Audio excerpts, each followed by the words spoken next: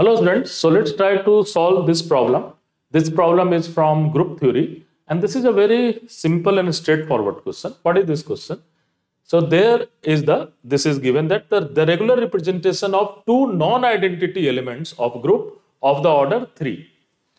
So it's just very interesting and it's just a straightforward question.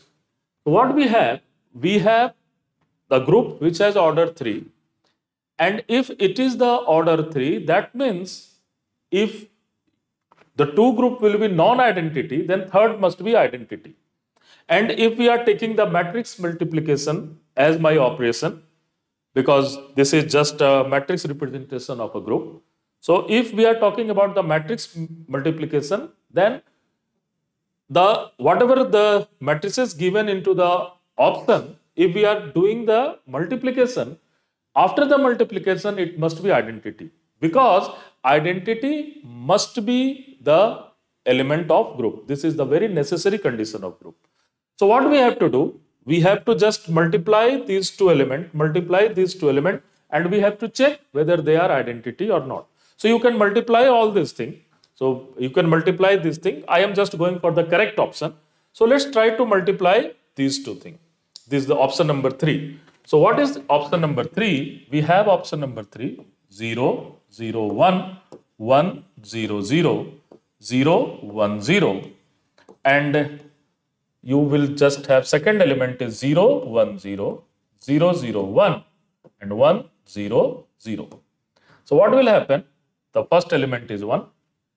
The second and this element is 0. This element is 0. And again, we are going to, this element is 0. This element is 1. And this element is 0. And here 0, 0, 1. So yes, this is identity element. So just you can see that option number 3 is correct.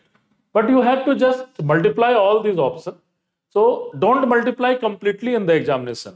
You have to just see that first element is 0, is 1 or not. If it is not 1, then obviously this is not going to be identity. So you can just do the quick calculation for each and every option. So for example, the first element is 0 in first option. So obviously it is not going to be identity.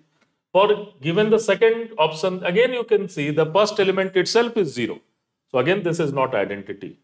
And yes, we have just calculated this one. This is also identity.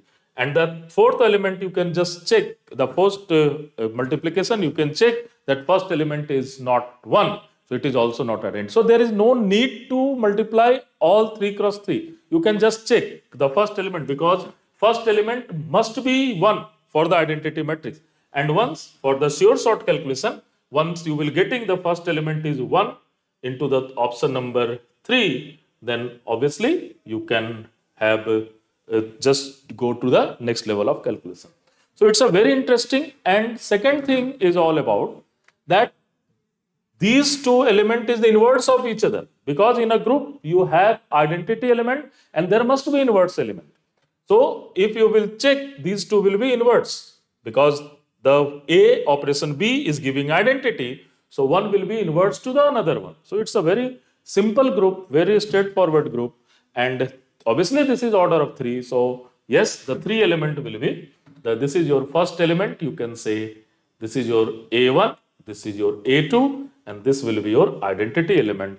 And they are just forming the group. So you can also check whether they are abelian or non-abelian. So you can just go for this particular calculation. Thank you.